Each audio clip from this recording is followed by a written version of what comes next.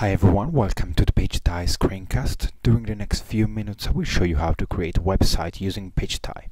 In this example I will create my portfolio. So let's call it Fly Down Design. Pick a subdomain. The subdomain is used both for your public URL, the default one, which you can change later, and for your administration page. When you create a website you have to allocate a certain amount of pages and uploads, because with each account comes a fixed number of pages and fixed amount of uploads. So when you create a website you have to say how many pages and how many uploads that website is allowed to take. Let's say 10 pages and 100 megabytes. Save.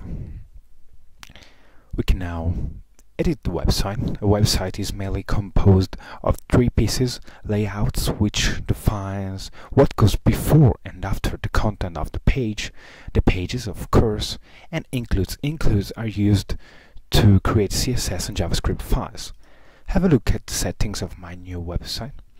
Here is the title of the website, the host, which you can change, and then have a CNAME point to your host. I want to append to the title of each page at Fly Down Design, and I don't want to use Markdown for my pages.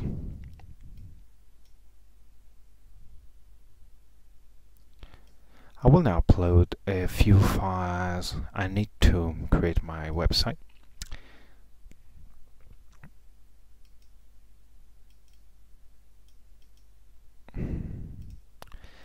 Instead of uploading, say, 10, 20 or 30 files, you can compress them and then upload your archive and unzip it.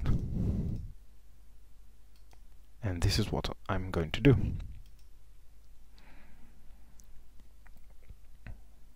You see, I uploaded one file and now I have 3 images I need to create my website. I can now create a couple of includes. First of all, the CSS, which is going to style my website.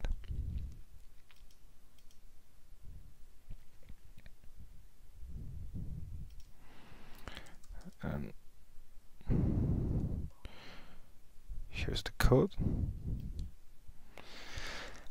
You see I have a few images in this CSS which were using my old website images, so now I have to change them to use Pagety's files. So here's the logo. I get this tag which will output the URL to the file. Here's another one, contab.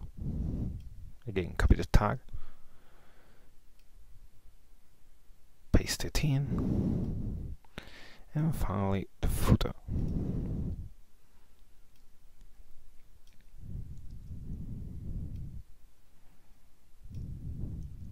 I can now save the include. I'm going to create another include, this time a JavaScript file, because I'm going to need a couple of JavaScript functions in my code. Let's call it basic JavaScript. Again, I'm going to paste in some code. Save the include. I can now create a layout for my website. Let's call the layout portfolio.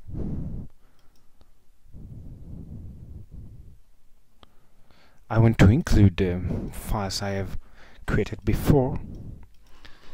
This tag here will defines where the page should go. So I have a top portion of my layout and the bottom portion of my layout. I will also need to add a couple of lines to the head section of the page, since Pagety is automatically generating the body HTML head section of of the page. So here is more, and save it. Finally, we can now create a page. It's going to be the index of my website. Let's call it welcome to my portfolio and name it index.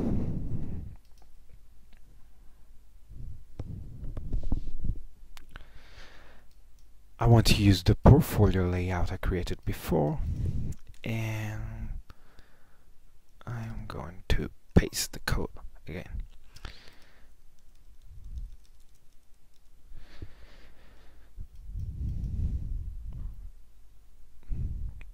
Every time you save in a new version of the page, of an include, or of a layout, a new version is created, and you can go back in time and see what changes you did to the content. I can now save the page again just to make sure. You see, I have another version. We can now have a look at the page and see how it looks. You see, it took just a few minutes, and here we have a working website. And I hope you will decide to sign up and try Pagety yourself. If you need any help, please send an email to support@pagety.com. Thank you.